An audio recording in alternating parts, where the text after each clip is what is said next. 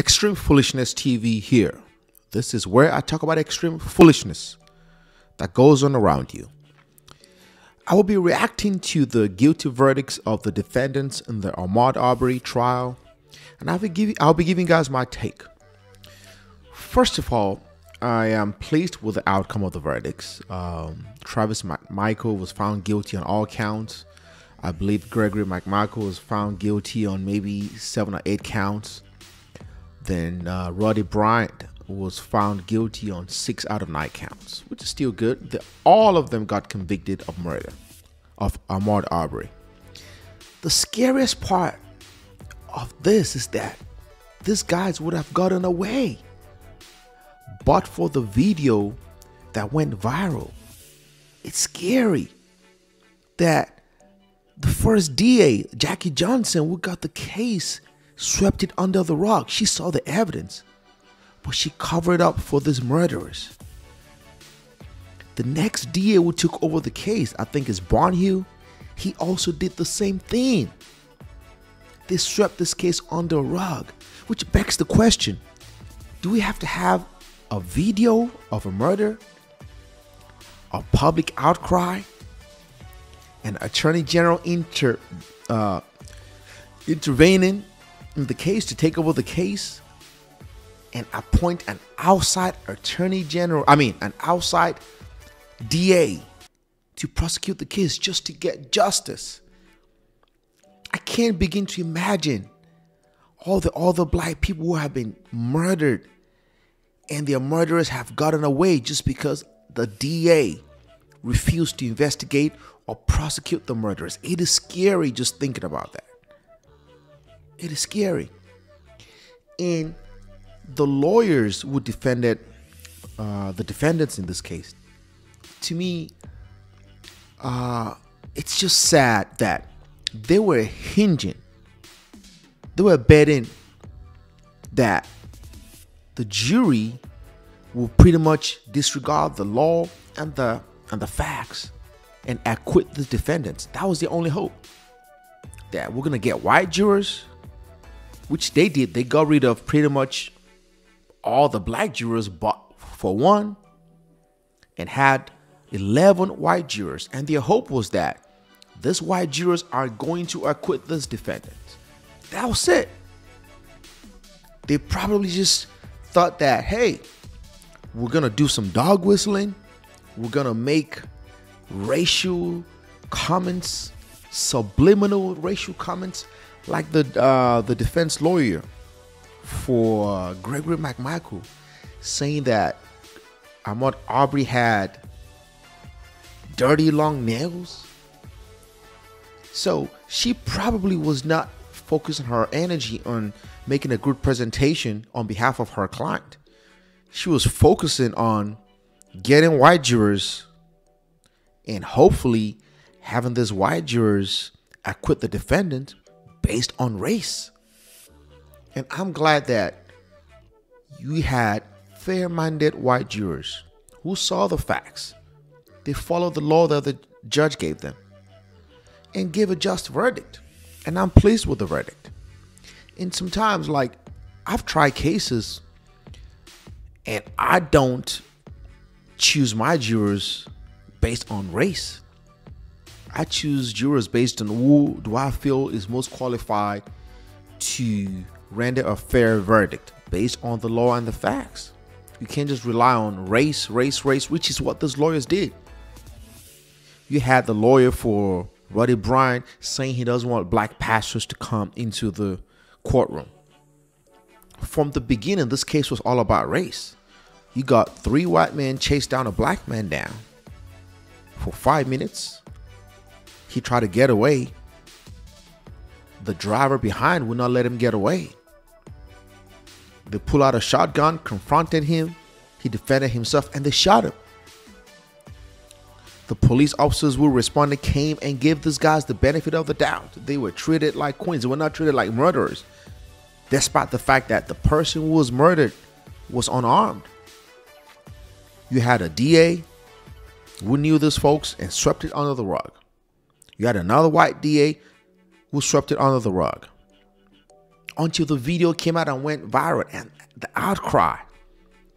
I'm pleased with the verdict, and I'm glad that at least it's a step towards racial reconciliation in this country.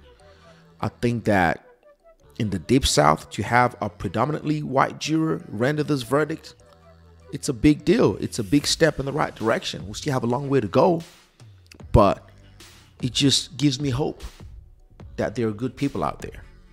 It gives me hope that you can have fair-minded jurors who can look at the law and the facts and render a just verdict irrespective of the race of the defendant.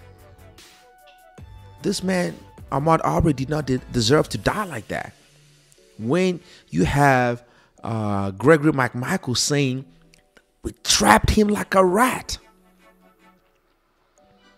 Complete disregard for the value of human life, especially a black life. So I'm really happy about the verdict. I think rightfully so, they'll spend the rest of their life in prison. I'm sure they're going to be appeals. First of all, they'll probably file a motion for a new trial. It's going to get denied by this judge, and they're probably going to appeal it, and it's going to be affirmed by the Supreme Court of Georgia. I just don't see how the Supreme Court of Georgia will reverse this sentence, or this conviction, shall I say. I just don't see it, because most convictions are upheld if there's any evidence to support it. There's more than enough evidence. This case had overwhelming evidence, and the defendants pretty much got what they wanted. They wanted, and predominantly an all-white jury. They got it. They asked that Ahmaud Arbery's history of jogging should be excluded. They got it. When Travis McMichael shot Ahmaud Arbery and said "fucking N-word," that evidence did not come in trial. They got that. They argued their case. They represented their clients to the best of their abilities, and the jury rendered a verdict, and we should all respect the jury's verdict. And the thing about it is that it's just sad that I think they did their clients a disservice by not telling their clients the truth, that there's just so much evidence in this case against them. It would have been better for their clients to take a plea. Even if it were for 20 years, 25 years, at least you know you're going to get out at some point in time. Especially for Travis McMichael, I think he's in his 30s. Had he taken a 20, 25-year plea, at least you get out in your 50s. Now, with a murder conviction in Georgia, it's a mandatory life sentence. And you have all this murder convictions. They're all life sentences. I'm so disappointed at the lawyers, though, especially Laura, the female lawyer, and the Roddie Bryant's lawyer, who said black pastors should not be allowed in the courtroom, who sought to exclude black pastors. And the lawyer who said that Ahmaud Arbery had long, dirty nails. What does dirty nails have to do with somebody being shot in the chest, hunted down, trapped like a rat, and killed? What does it have to do with it? Nothing. She was only hoping that it would trigger, I guess, the white fear of black people in the jury, and they would just acquit the defendants. That was her only hope. And they bet everything on that, which is why they went to trial hoping that we're just going to get an all-white jury, and they're going to acquit this white defendants.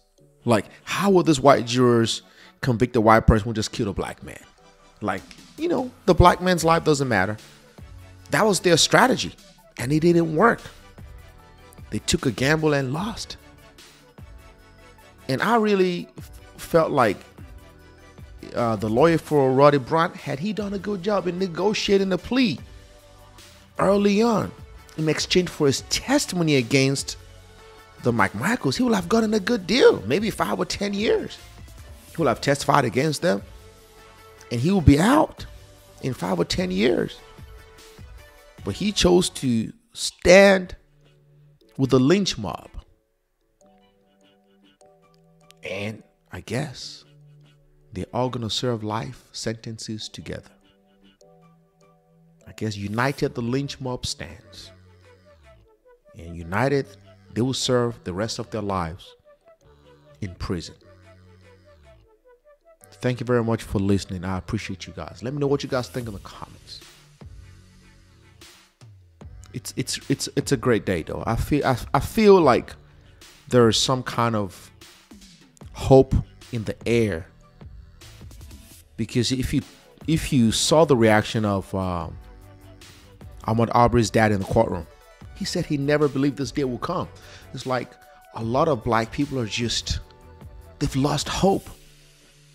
They've lost hope that, you know, that their lives does not matter. They've lost a lot of hope. And I'm glad that that hope,